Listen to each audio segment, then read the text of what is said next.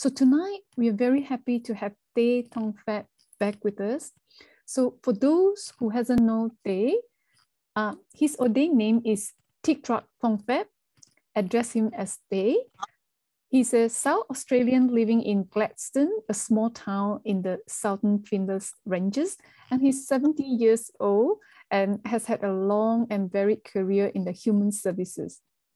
So Thay fully ordained in September 2005, and he has worked as a university chaplain and offer contemplative care in the area of palliative care.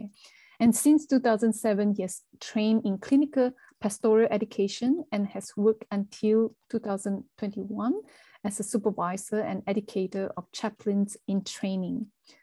So over the last year, he has been discerning a new path for his life with the help of much solitude and silence, the support of a spiritual director, and engaging in a 9-month course with the New York Zen Center for Contemplative Care, a program in offering contemplative care from a Buddhist perspective.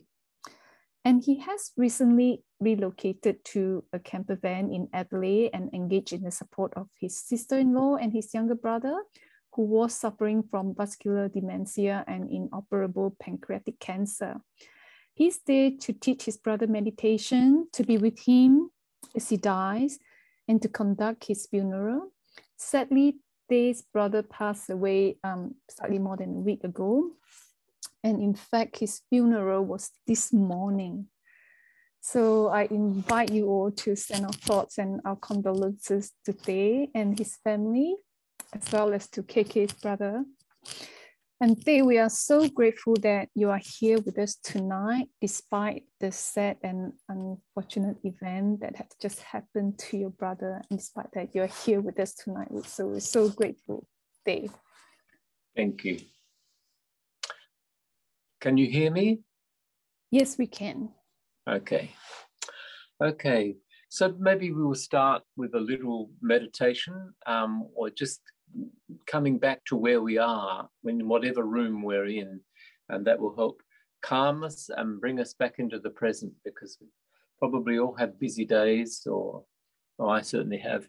So that would be good. I'll invite the bell. I hope you can hear it. I know that bells don't work very well on Zoom, but we'll try.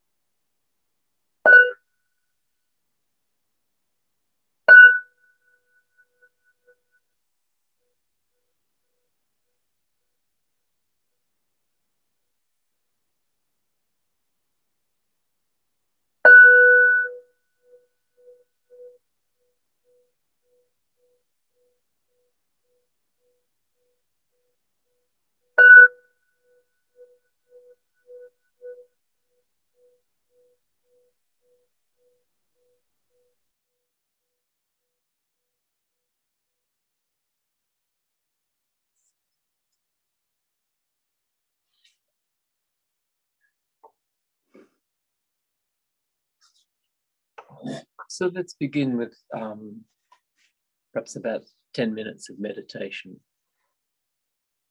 Find a way to sit comfortably, either on the floor or in your chair or wherever you're sitting. Make sure that your back is straight, but not too much like a ramrod. Just rather than leaning back like this or trying to be very, how can I call it, rigid. You just sit with your back nice and straight and your shoulders relaxed.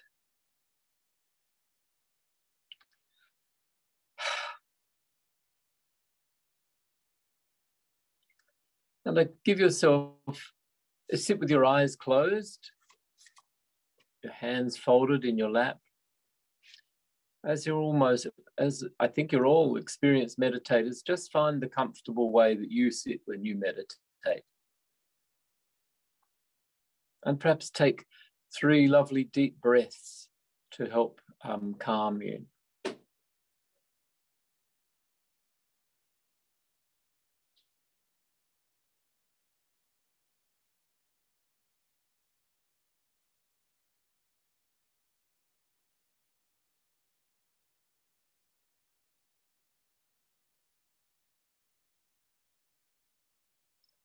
And bring your attention to your in-breath and your out-breath, wherever you most easily recognize your breath.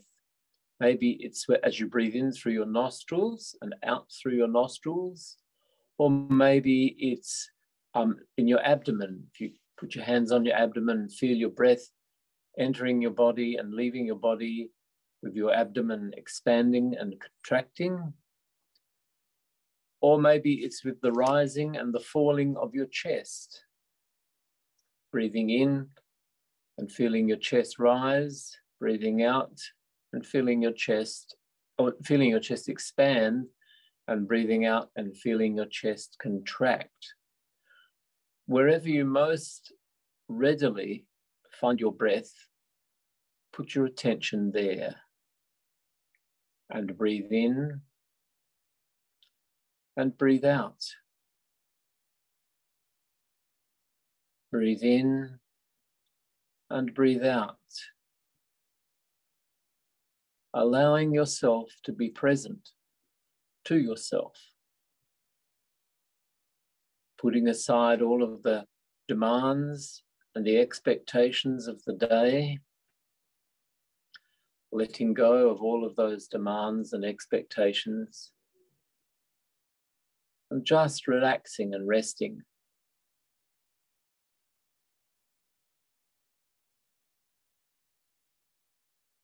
Being grateful for the peace and the calm surrounding us tonight. Noticing the peace and the calm in the room that you're sitting in.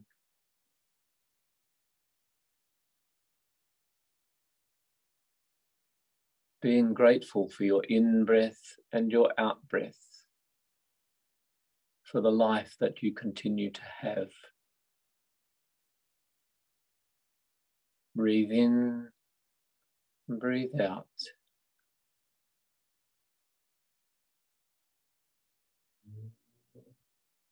Breathing in, I know that I am alive. Breathing out, I am grateful for this experience of life.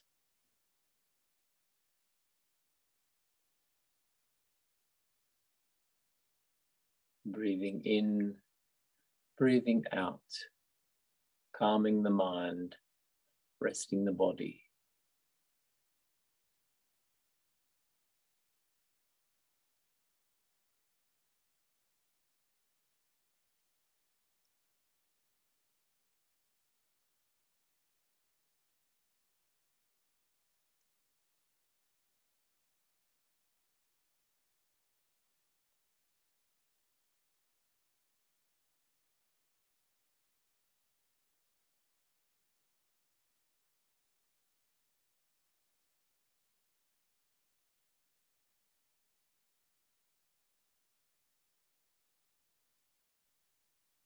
Breathing in, breathing out. Keeping your attention on the in-breath and the out-breath.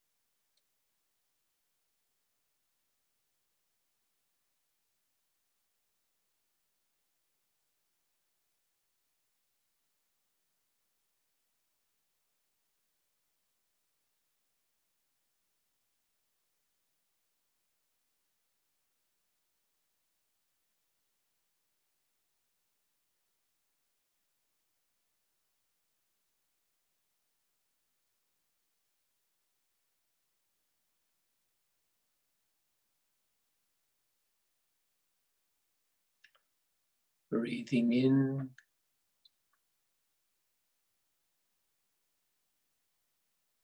Being calm, noticing calm arising. Breathing out. Enjoying the peace of the early evening. Breathing in. Breathing out. Paying attention to your in-breath and your out-breath.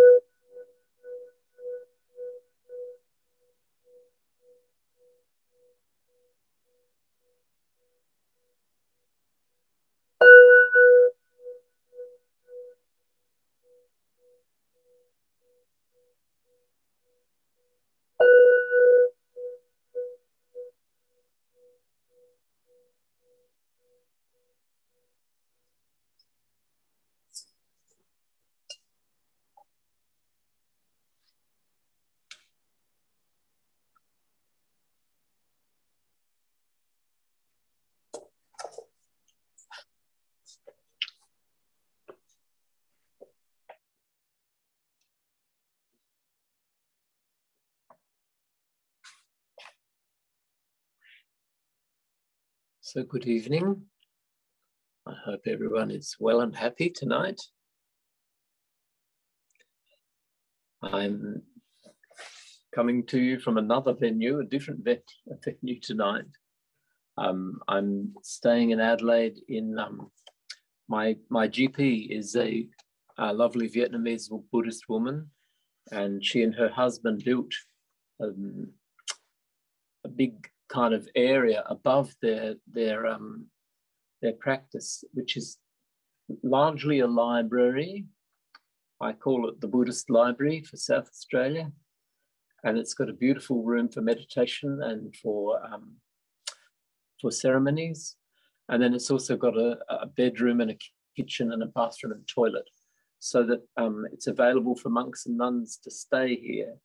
And as I'm usually the only monk or nun who comes by, I get to stay here very comfortably and happily, with thanks to my doctor. So that's where I'm coming to you from tonight. Is everybody there?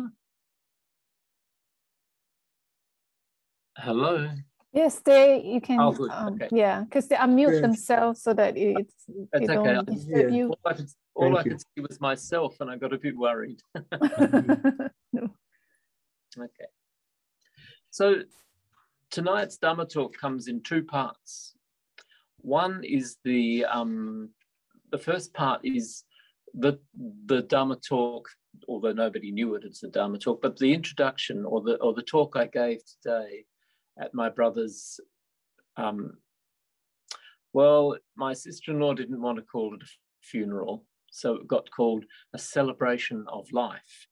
I didn't feel particularly celebratory, but it turns out that it was a really lovely day of being with friends, or being particularly with the family and friends, and a lovely time of really respectful recognition of my brother's life. My brother is not a religious person at all. So I was asked not to include any prayers or, excuse me, any prayers or anything like that. So I did my best to be religiously non-religious, if you like.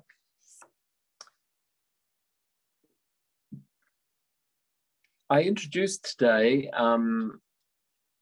by mentioning to everyone that was there, and there must have been about 70 or 80 people, that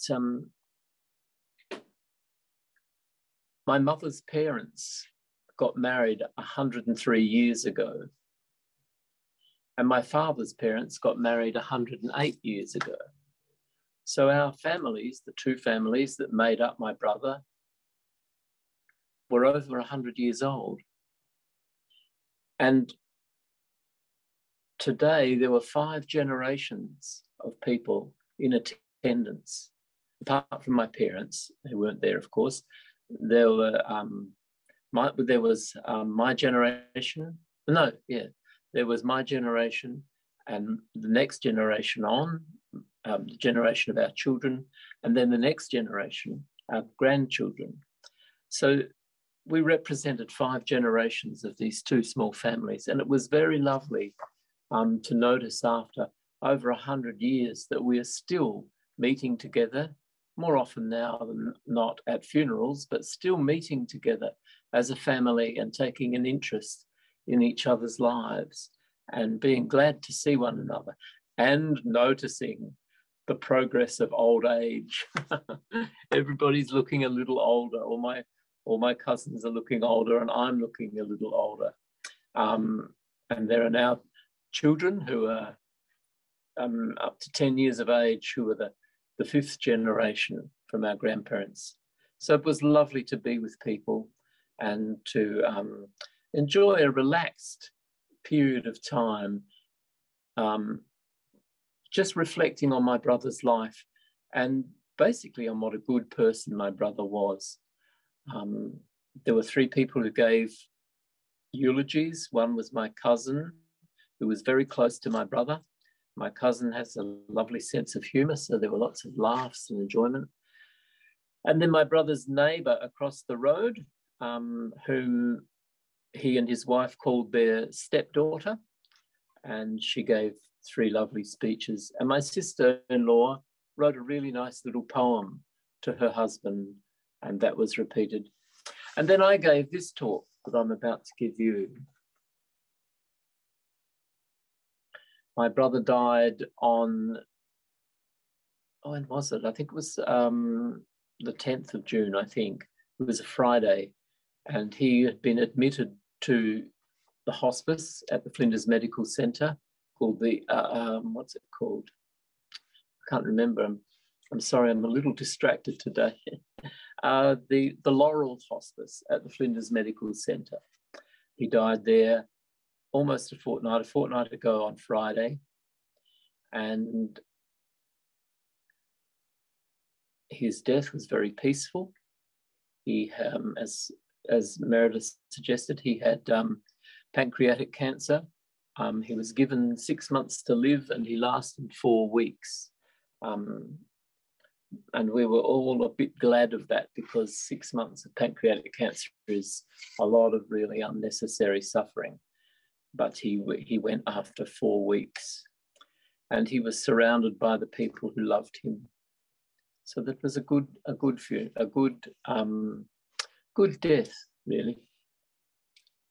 And since then, and over these last 11 days or so, since my brother died, I've gone through many feelings. I've mostly felt a quiet kind of sorrow, and I've been very tired. And I've been touched by many small things in the world around me, noticing small things that remind me of the precious nature of life and the precious nature of my brother's life. I've also, interestingly enough, experienced a lot of anger, almost furious anger. Mind you, I didn't act on it, but I noticed it very powerfully. And it's given me something to really reflect on. How come there is this anger as part of my grief? What is this anger about? And so that's a little job I've got to do over the next month or so, a couple of months, is to sit again with that anger. It hasn't arisen since this afternoon, but it may, but I don't think so. It was just there in the proceedings up to today, which was his funeral. And I've just assumed that the anger, which really shocked me at times, was part of the grief that I feel for my brother's passing. But I haven't felt any terrible grief, like throwing myself about, crying and those kind of things. That may yet come, because my sorrow may take time to unfold. The reason for this grief, I know, is because I have loved my brother since before he was born. He was my baby brother, and I became his father 1B. He had his natural dad, but he had his big brother too, who always felt fatherly towards him. And I've come to understand from talking with other people that that's quite natural, quite normal, really, that the oldest child is quite often, especially for the youngest child, a parent figure. And we feel that parental feeling towards the younger child. So in the early part of winter in 1959, my dad built a fire in the fireplace at our home in the little suburb we lived in called Pennington. My parents, my sister and I sat and thought through the names that the new baby might be given. At that time, my dad was reading a book to me every night called Pinocchio. My dad used to work and have to catch the bus to work. And then when he came home through Port Adelaide, he'd stop in Port Adelaide, go into Coles and find a new book for me each week. And then he'd come home and we'd read that book that week. Well, this time we were reading Pinocchio, which is a pretty famous Italian-based story. And out of that story, my father suggested we might call the baby Geppetto. And Geppetto was the father of Pinocchio, or the man who made Pinocchio. It was just a joke, but it was fun, and I've never forgotten it. But in the end, my mother had decided on the name Joy, which is a lovely name, if the baby was a girl. And if the baby was a boy, he was to be called Craig Keith. Now, interestingly enough, my given name is Peter, but Craig is a Welsh word and it means a rock. Peter is a Greek word and it means a rock. My father's name was Keith, and that was a Scottish word, and that meant one who dwelt among the rocks. So it was lovely to recognize that my brother, my dad, and I all belonged together right from the very beginning of our lives. We were all rocky types of people, or people who dwelt among rocks. On Tuesday, July 22nd, in 1959, my mum and dad had hired a TV set it up in the lounge room. It was the very beginning of television arriving in South Australia. And they set the television up in the lounge room and invited all the neighbours around to watch TV that night. Probably a test pattern or something like that. Early in the morning of July 23rd, the next morning, my mum was taken off to Belmont Hospital in a little suburb, a seaside suburb called Largs Bay. And the hospital was just around the corner from where my father was born, actually. And that's where she had my baby brother. And the next morning, our neighbour, whom we used to call Auntie Connie, she came over and gave my sister and me breakfast because we had to go to school and kindergarten. And she announced the birth of our baby brother to us. And she said to me, "He looks just like you." And I was thrilled because I was so desperate to have a baby brother. And one who looked like me was even better. My brother Craig was loved from the outset. And there is one really beautiful expression of that love that's found in 2 letters that our grandmother, Nana Hawkins, wrote to Dad and Mum in 1960, just before she died. My mother kept these 2 letters over the many years, and I found them and I've got them secreted in a folder. And I've reread them, and I thought I might share them with the people today at the funeral. And there are two relevant portions. Dear Keith, Betty, and children, well, here I am at the Walter Hospital at last. I hope you're all doing all right and the children are all well. How is dear little Craig and my darling Cassie, that's my sister, and dear old Peter, that's me. Well, I must say cheerio now. Love to all, Mum. So those are the words of my much-loved grandmother. And then she wrote a second letter. Dear Keith, Betty, and children, I have been going to write to you all last week, but I lost my biro for several days and didn't like to borrow one. I hope little Craig is well. He is 11 months old today. Is he crawling properly now? Have you heard anything about the baby food? If not, I'll write again about it. Love to all from Mum. Kiss, kiss, kiss, kiss, and a very big kiss for little Craig. Now, my brother Craig never knew our beautiful grandma, but he grew to love the thought of her with my encouragement. He also loved a photograph of that grandmother and our grandfather, and was thrilled recently when one of his support workers made a copy of the photo for him. So you can see that he was surrounded by this love from the very beginning of his life. My brother was also greatly loved by the other side of the family, my mother's side of the family, and he loved them too. He loved my Auntie Joan and the cousins that came out of her marriage. He loved my Auntie Nancy and the cousins that came out of that marriage. And he loved my Uncle Tom and the cousins that came out of that marriage. But for me, one of the most lovely things was the special love he had for our Auntie Glenn, who was my father's sister. And it's special to me because in the end, my parents had a terrible divorce, a very bitter divorce that caused a lot of hurt.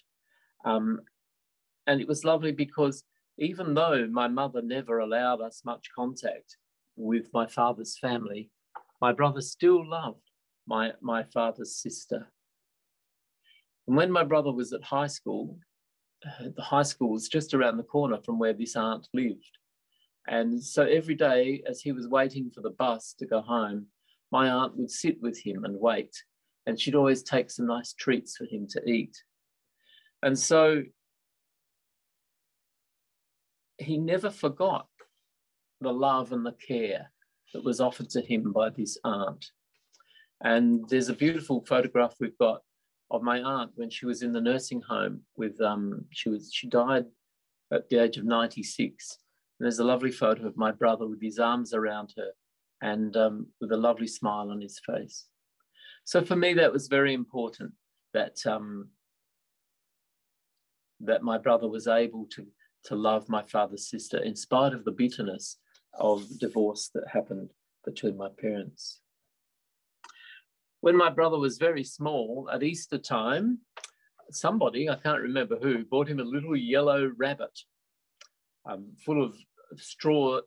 The rabbit was stuffed with straw, and it had a big Easter egg with its arms were wrapped around a big Easter egg.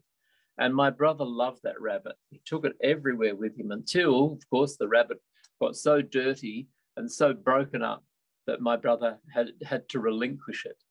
And so in its place, my mother bought this.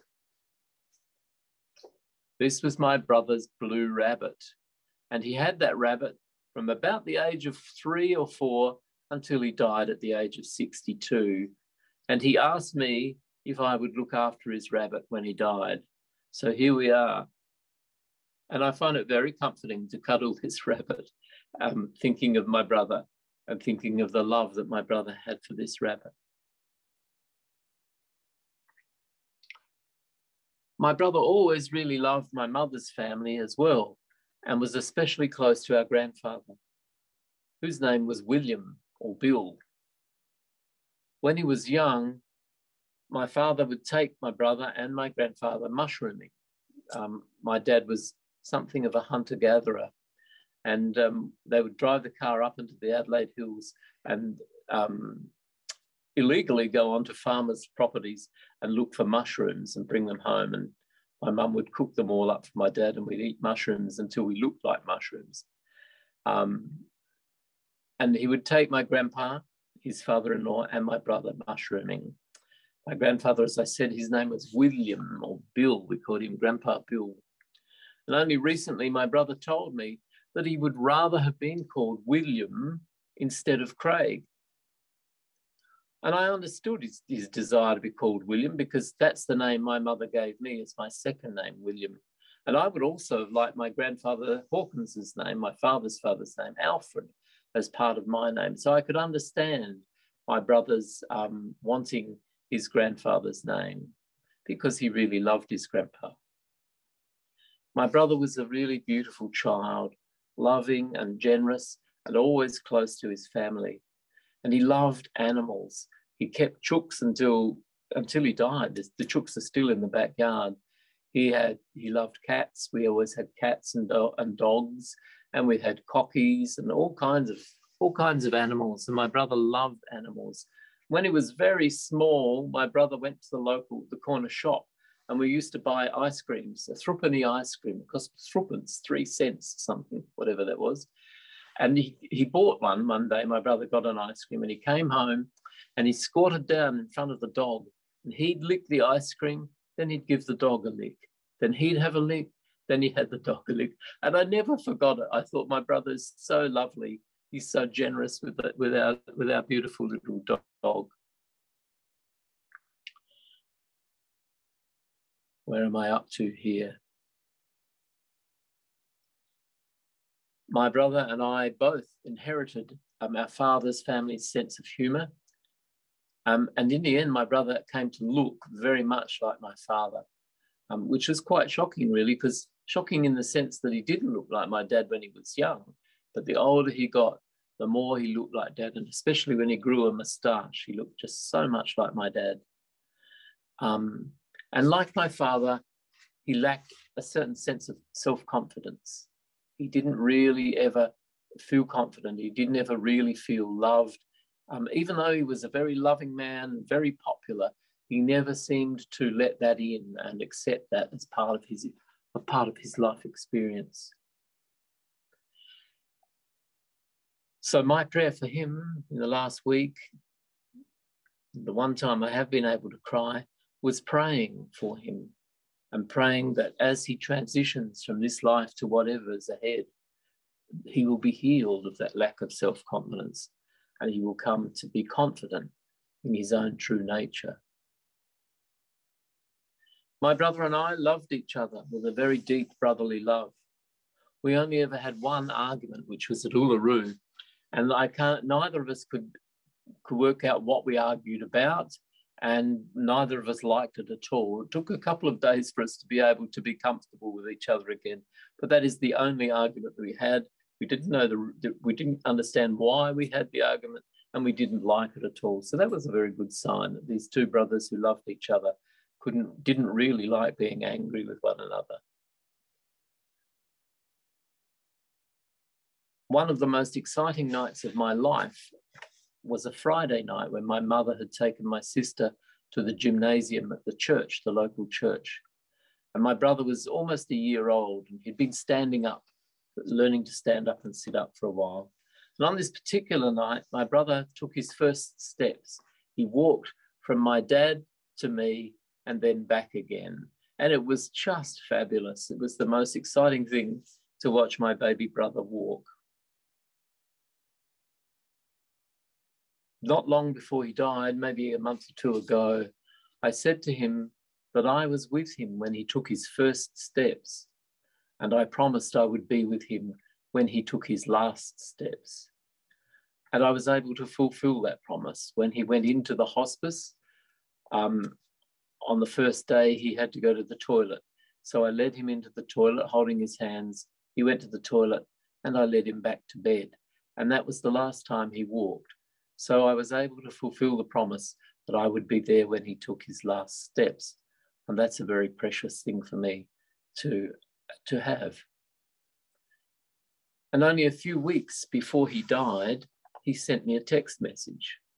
Quite often we lay awake at night texting one another, having long conversations on the SMS. And the last text message he ever sent me said the following. He said, "You have taught me how to spell the word brother. Friend,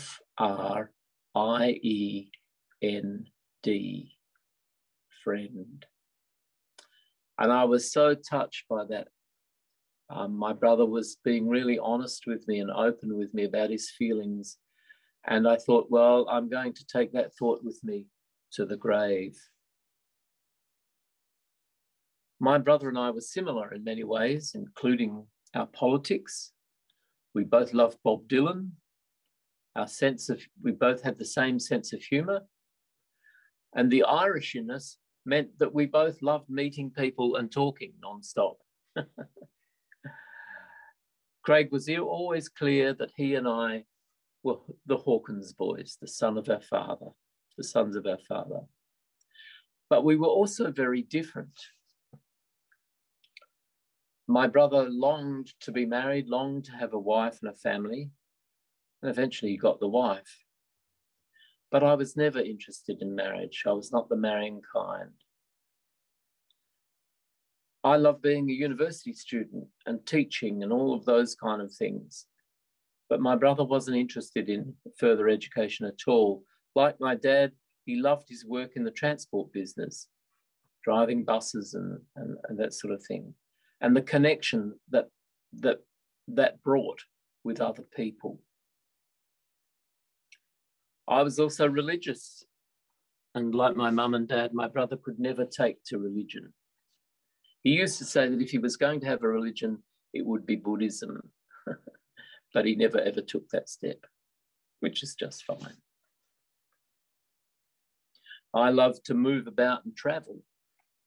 I had a longing to travel from when I was very young, but my brother was happy to stay at home. He was a homebody.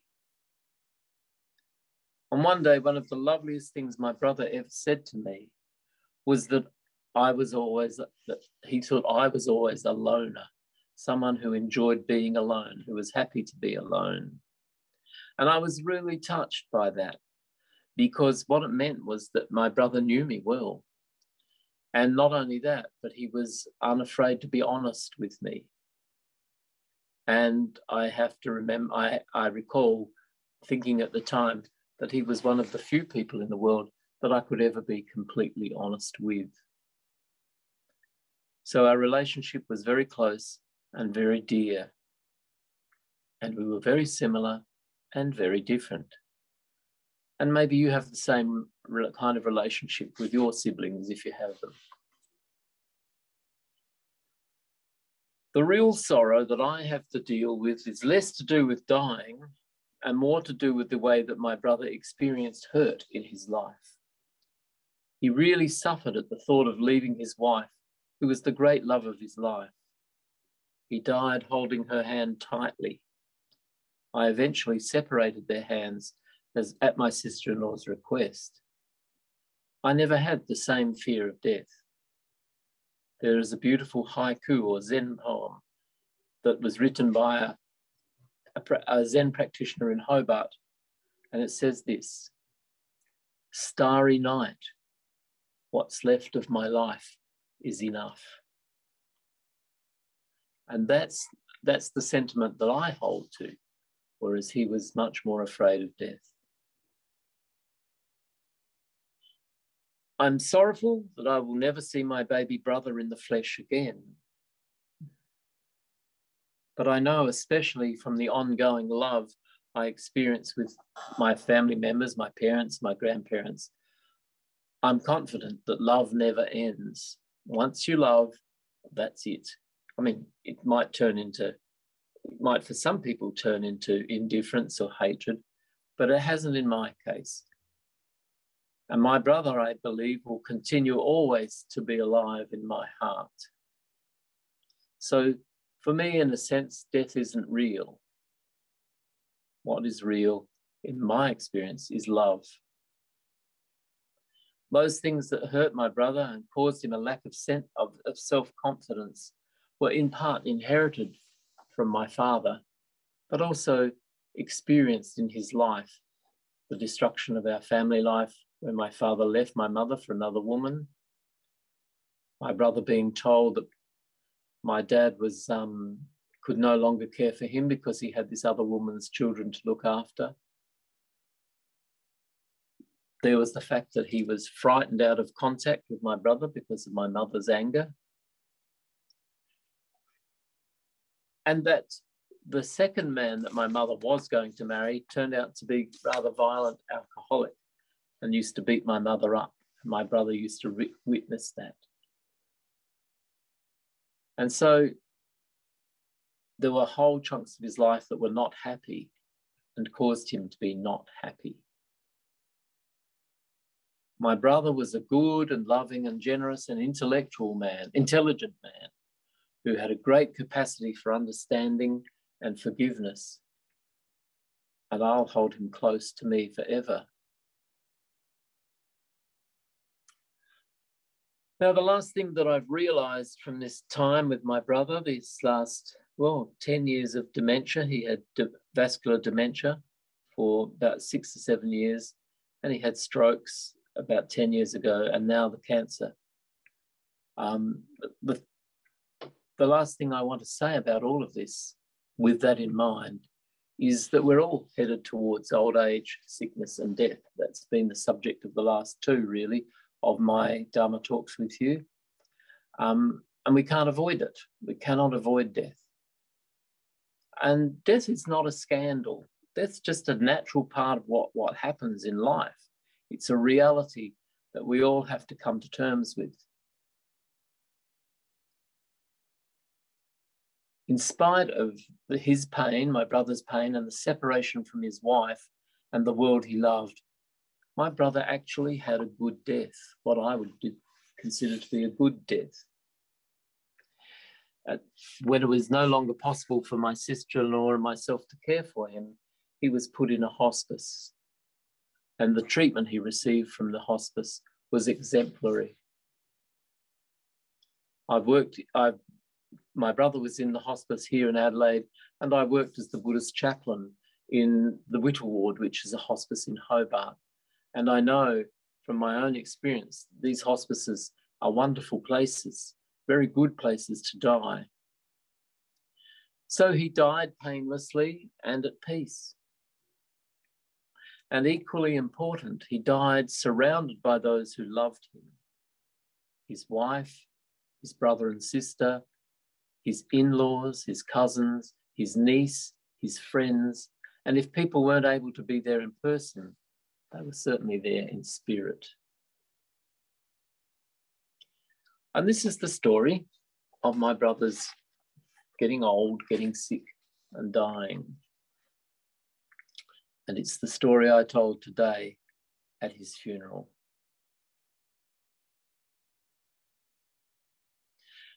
So briefly, I just want to look at another aspect of all of this stuff. This is the third talk I've given on death, and you'll be relieved to know it's the last one for a little while. But I've described the process of my brother's death. In my view, Buddhists ought not only be concerned with the process of death, but also with the context of death. In Australia, our experience of death, generally speaking, is highly privileged. We have the hospices everywhere, but certainly I know that we have them in Adelaide and in Hobart. We have palliative care offered by community palliative care nurses. There are support groups for people dying that are run by volunteers, certainly in Tasmania. I'm not sure about South Australia. I haven't been involved in palliative care here. And all the palliative care that's offered is offered with a radical inclusion of family and friends in the process. You can stay overnight with your beloved one in the hospice. If your beloved one has a pet, a dog or a cat, you can take the dog or the cat in. The hospice is wanting to enable the person to die in a way that's not altogether dissimilar to the way that person has lived. It takes great care to make sure that the person's dying is natural and peaceful and comfortable. So from my point of view, having worked in palliative care and having watched my brother die in a hospice, I want to say that death, like birth, is not simply a medical fact. It's not simply a medical experience. It is a human experience. Our humanity is touched very deeply when we are with a loved one who is dying, or even when we are working with a person as a chaplain and they're dying. It's a deeply human experience, and it's a human experience that is very privileged. If you've ever been with someone through the period of their dying, you know what a great privilege it is to sit with someone who's dying and to notice that, the whole process. And that's the process of dying. But there's also the context of dying, the situation in which people die. And I would say that around the world today, most death that happens in the world doesn't take place in this highly medicalised and privileged context that we assume in Australia, or that we non-Indigenous people in Australia assume, is what I really should say. Let's consider other contexts for death. In the last few years, numbers of children have died as a result of the violence of adult men. One in Melbourne, Luke Batty, in 2014, was actually murdered by his father. But there's a lot of examples of parents literally killing their children. There are many Indigenous Australians who die much sooner than non-Indigenous Australians due to chronic illness. We also know in Australia the phenomenon of deaths in custody. There are many instances of women being raped and beaten and murdered by men. And Jill Mayer and Eurydice Dixon are only two that we know of. Many elderly people and people labelled intellectually disabled die too soon and unhappily because they are not afforded adequate healthcare advocacy. Suicide and fatal car accidents involving drugs and alcohol are far too common in Australia. And of course, there has been the death of Reza Barati on Manus Island, an asylum seeker who died during Australia's watch. Abroad, of course, there are deaths due to war, starvation, and famine. There is the current war in Ukraine, and the war instigated in part by Vladimir Putin in Syria. There are also the 12 million victims of the Nazi death camps that hang over us in much the same way as the Inquisition hangs over Europeans centuries after it finished.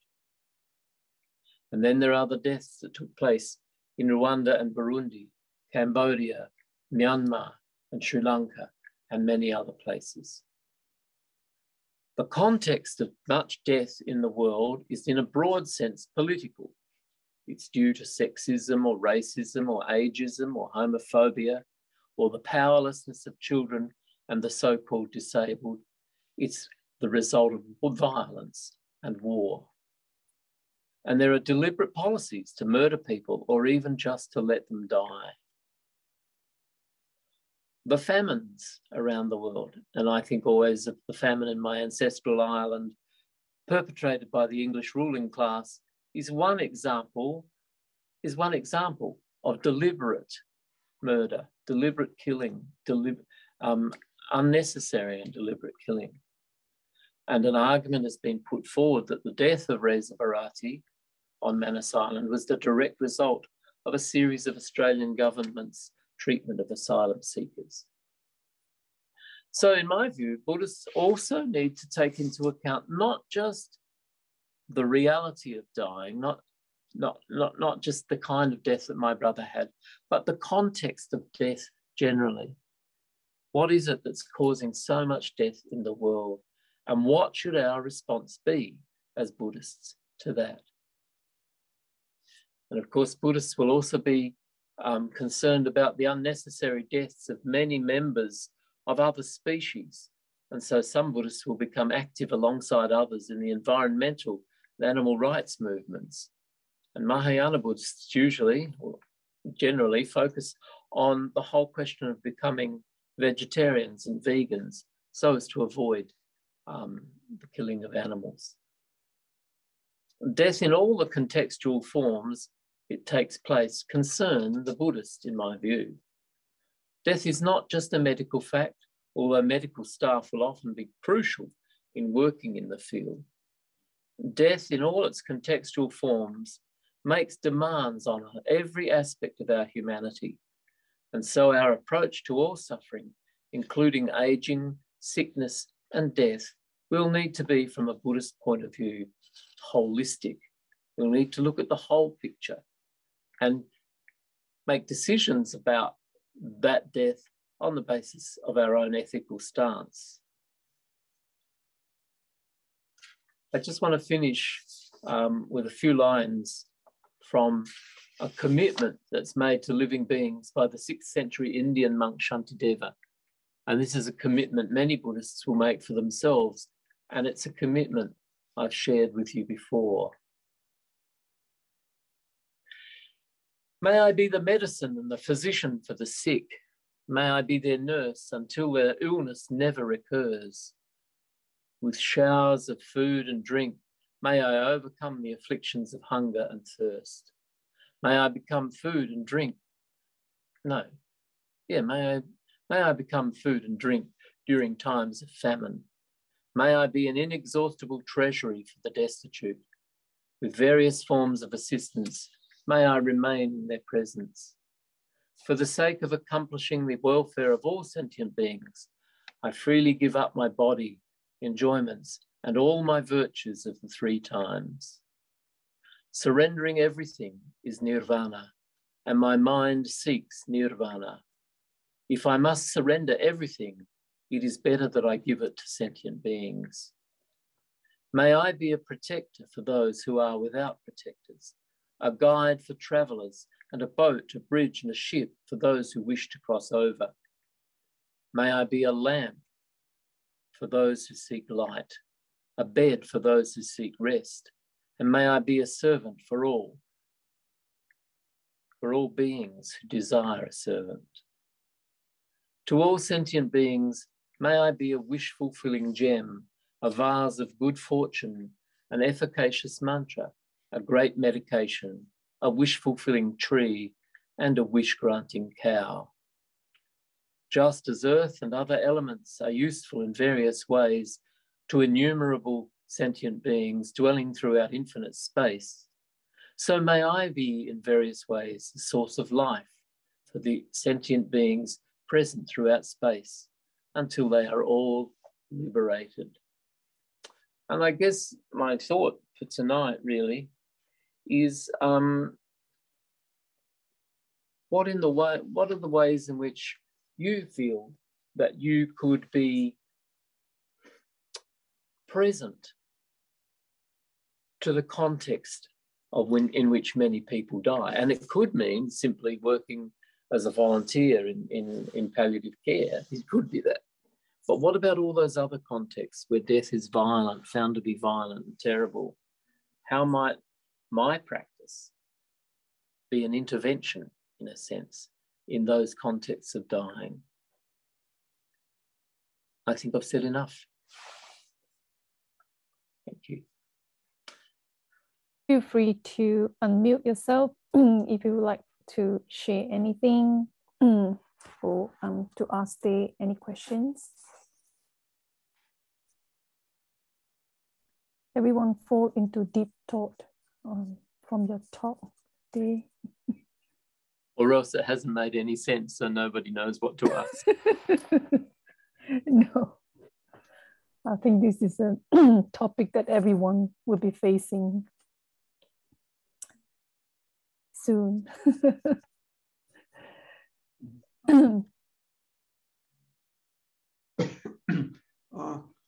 If I may say a few words,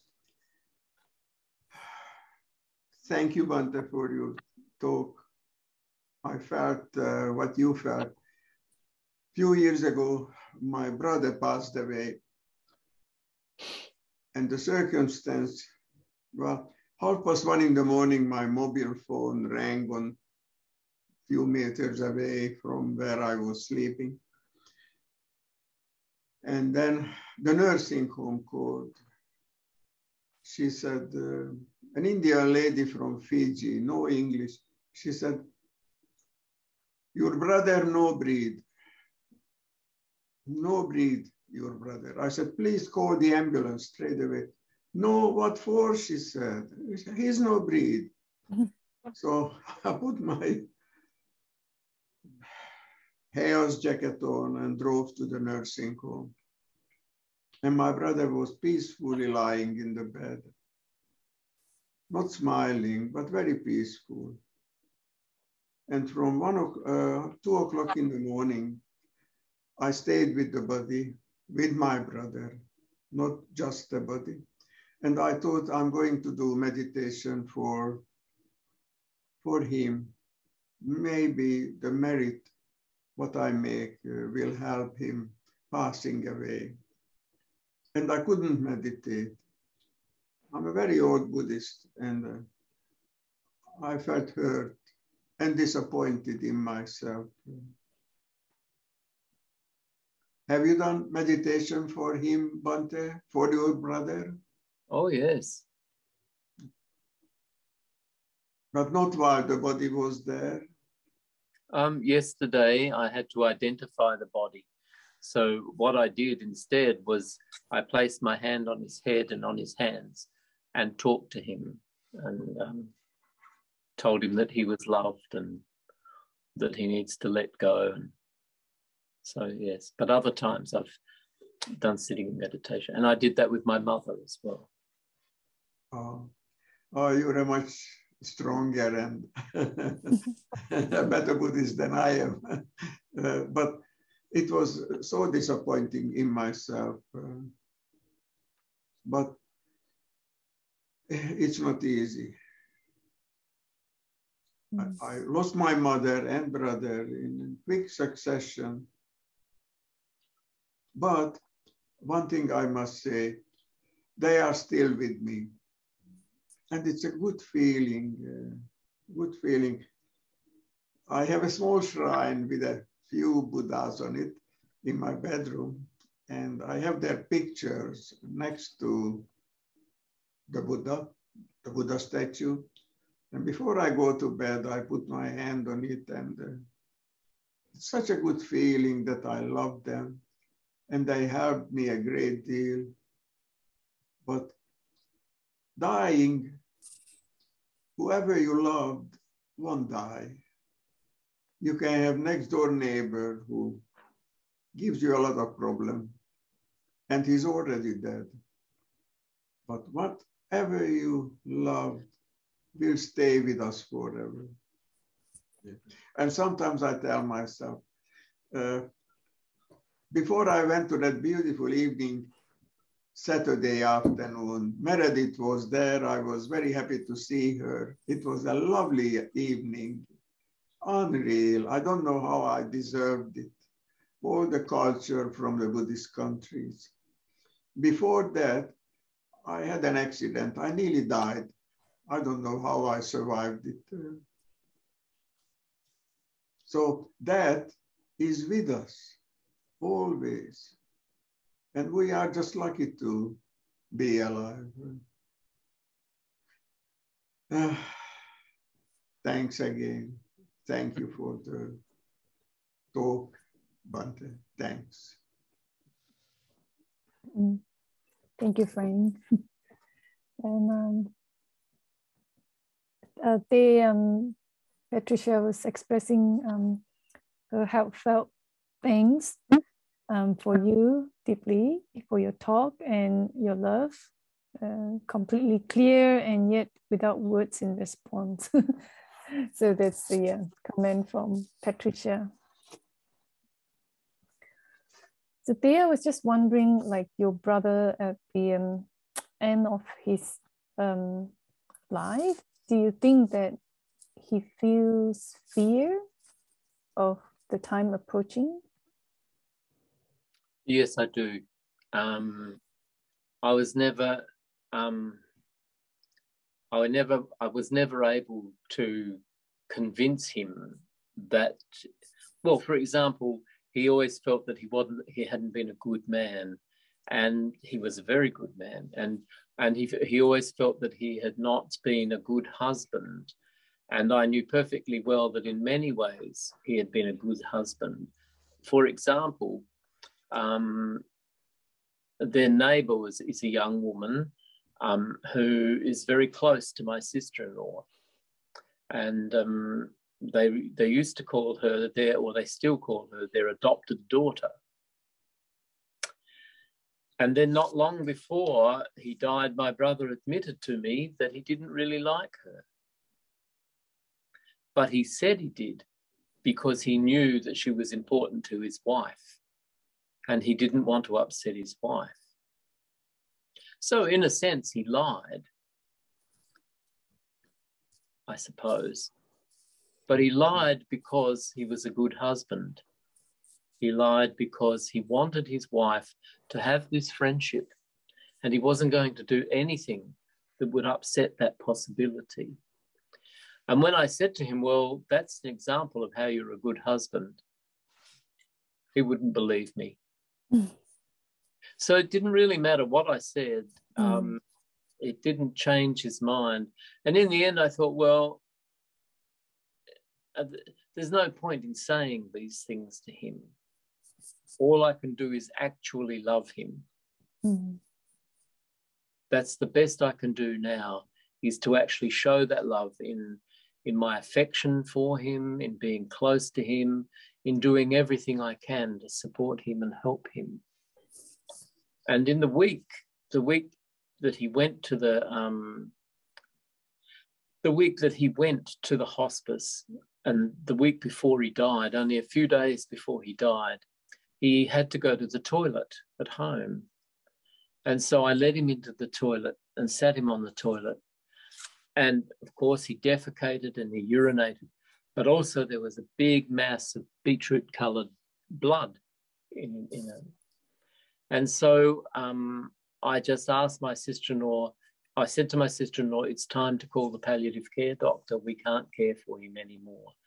And so I cleaned him up and got him back into bed. And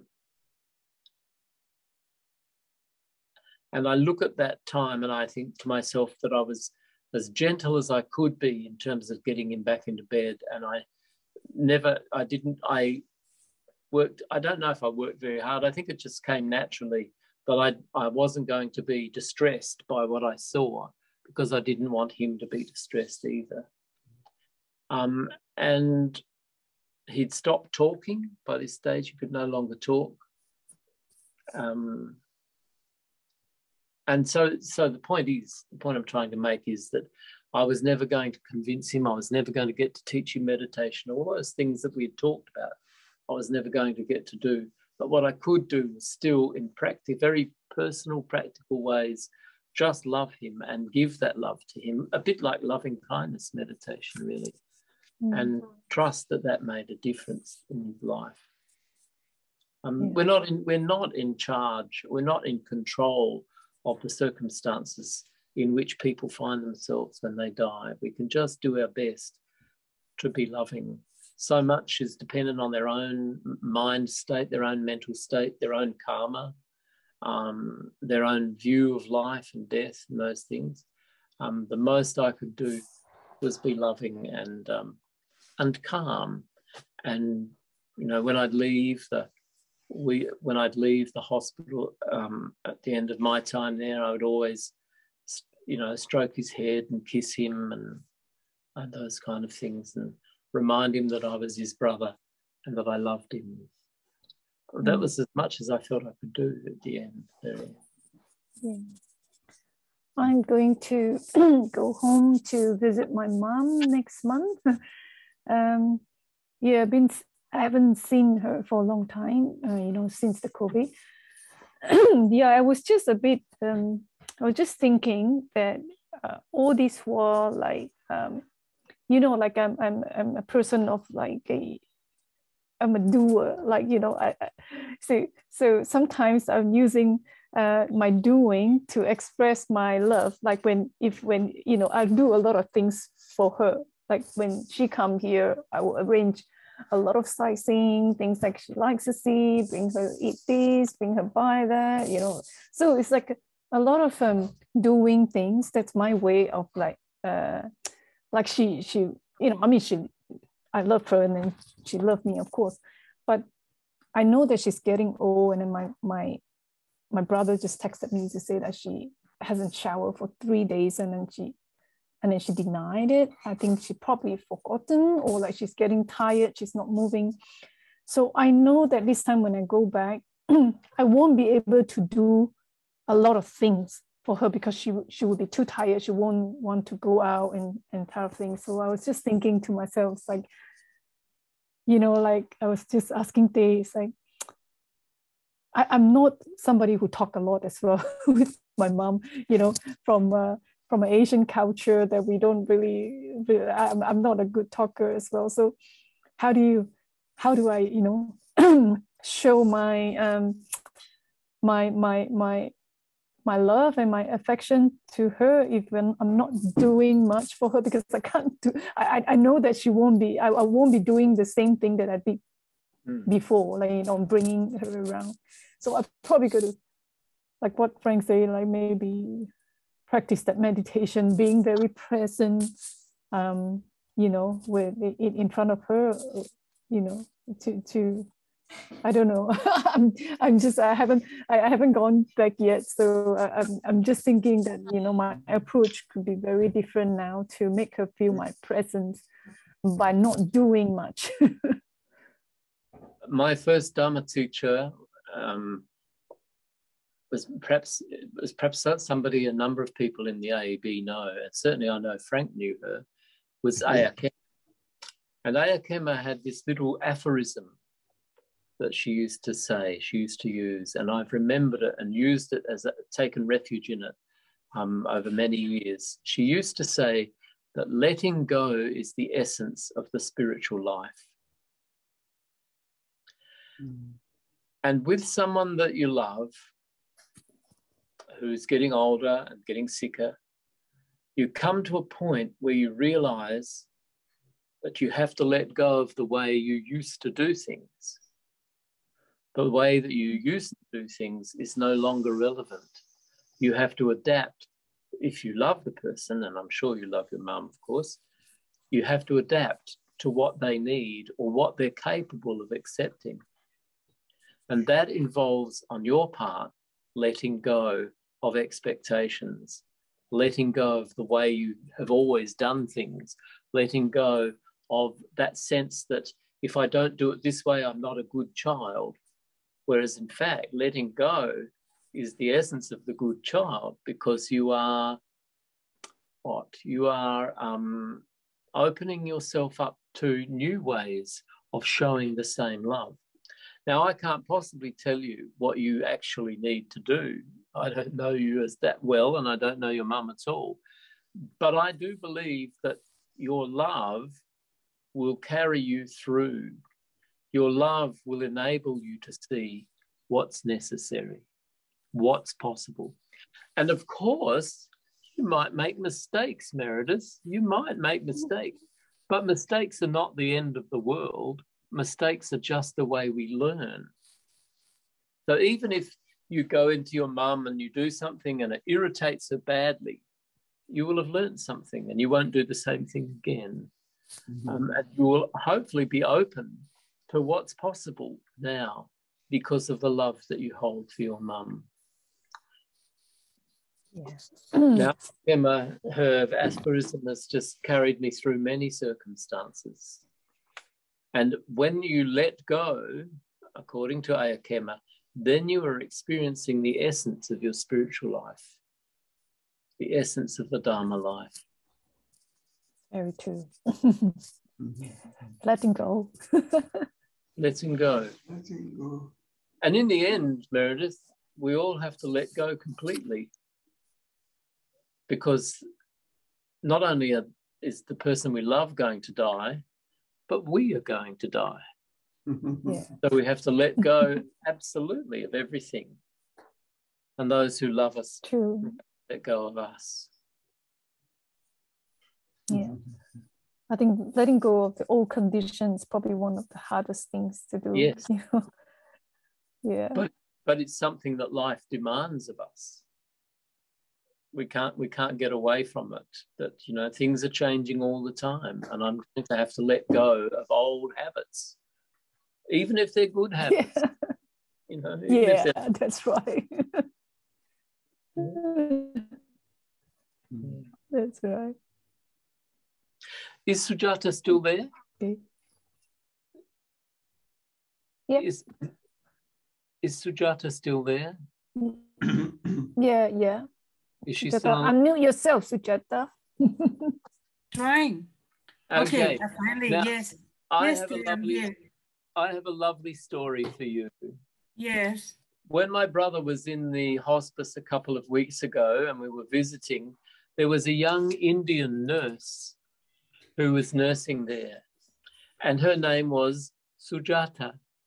Sujata. When I saw her name, I got very excited. And I said, "Oh, your name is Sujata." I said, "She's very important to Buddhists, is Sujata."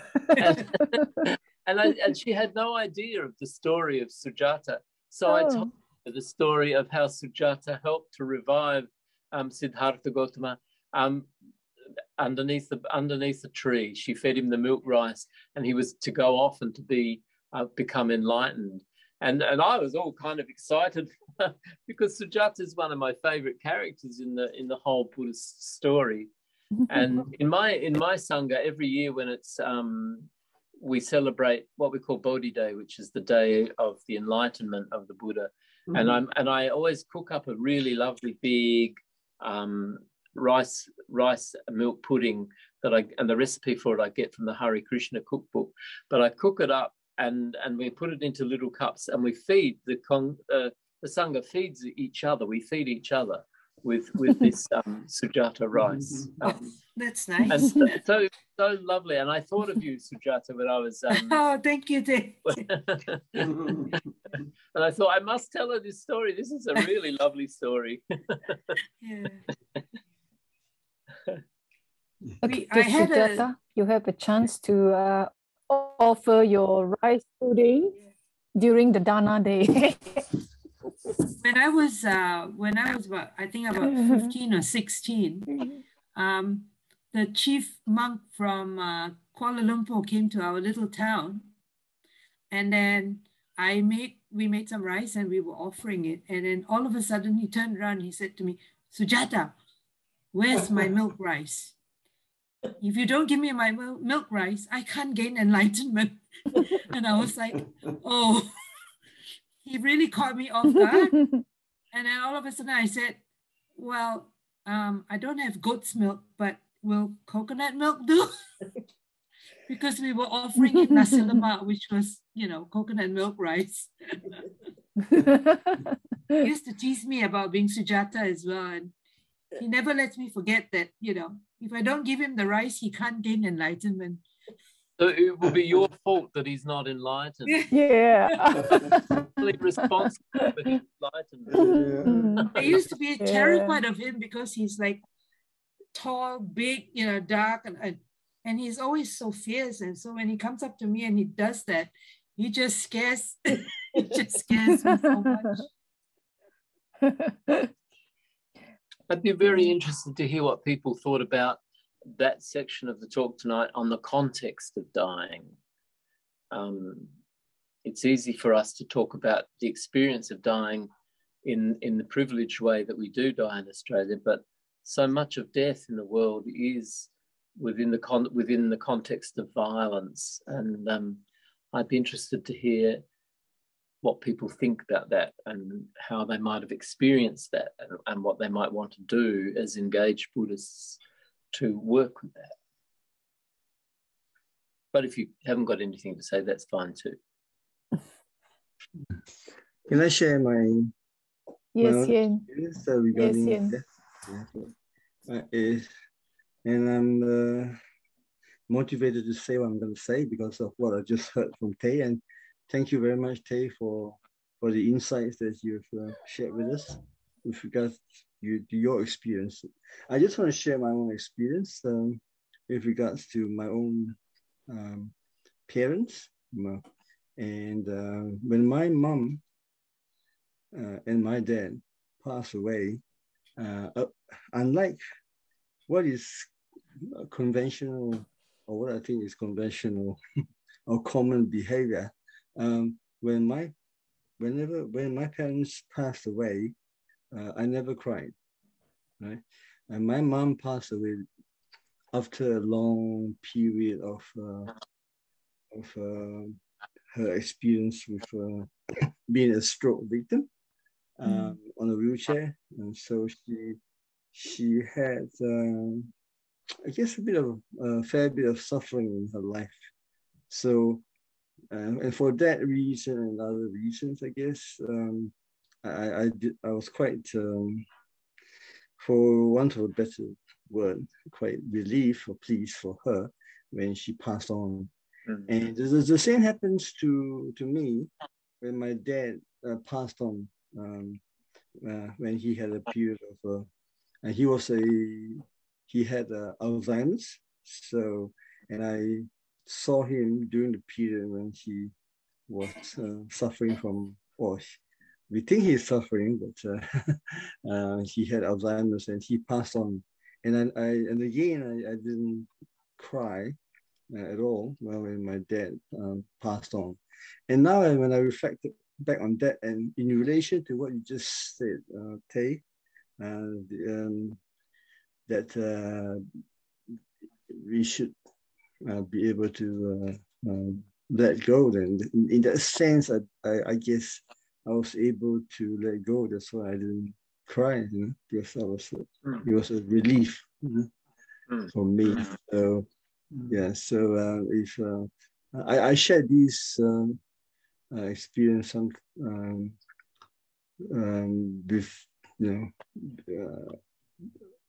with other sangha too, and I felt that's the way. I think it was the right way for me anyway. The way I felt, yeah. So that's my experience that I'd like to share with all of you here. Thank you. Can I make a response to what you've said? Yes, please. This whole question of crying and giving expression to grief and all of that is, even in Western culture, something relatively recent. In the past, people would not have necessarily expressed their grief by crying. It was considered to be, well, especially those of us who come from some sort of British background, we would have to maintain a stiff upper lip, as they say. And it's only been really in the last maybe 30, 40 years or 50 years that there's been much more emphasis on expressing feelings and that sort of thing. And some people are able to do that, and some people are not able to do that. And some people, when they're able to do it, are more able to do it in private than in a public space. I think, though, that the truth of the matter is that there are innumerable ways to express our grief. We don't all do it the same way. And so, for example, my sister hasn't been able to cry, and she feels a little bad about that. But the point is that her method of expressing her grief may well be very different from that sort of almost orthodox view of how it. And the other thing that I wanted to say too is that I completely agree with you that when someone, my mother also had Alzheimer's disease, and there was just great relief when she died, because this terrible thing that was happening to her had come to an end.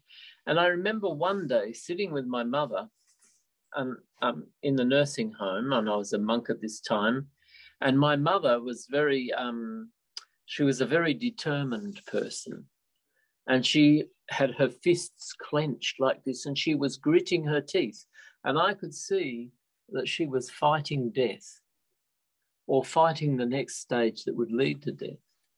Mm. So I said to her, stop fighting.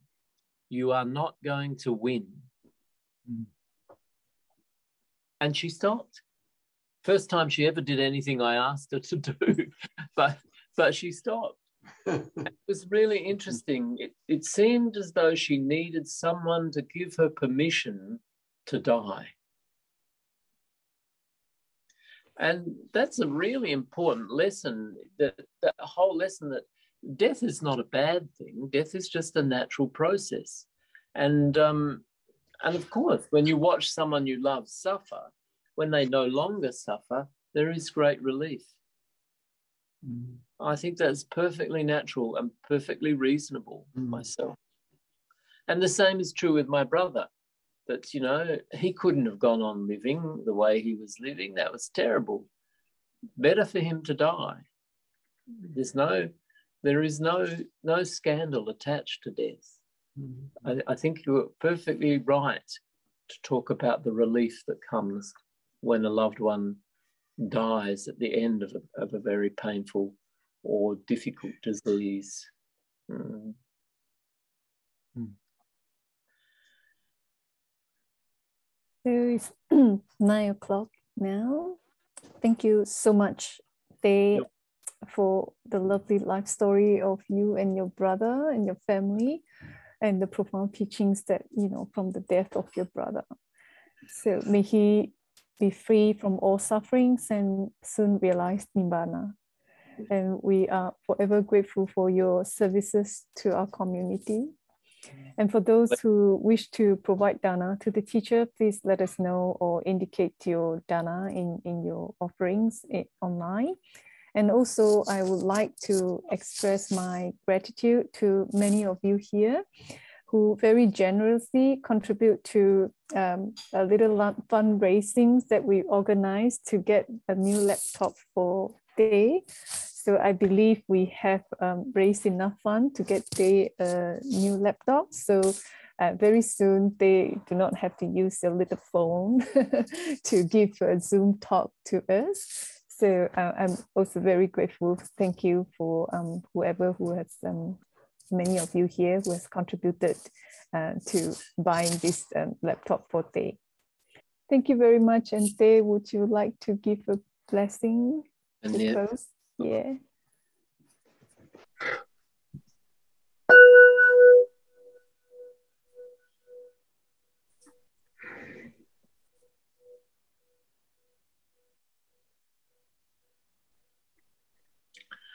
May the wholesome energy that we have generated here tonight and at any other time be for the benefit of all living beings, and be for the benefit of beings who are dying this night. May all beings be well. May all beings be happy. May all beings be free from suffering. May all beings know peace and joy and the causes of peace and joy. And may we continue to walk together the Buddha's path of truth and love. Sadhu, sadhu, sadhu. Sadhu, sadhu, sadhu.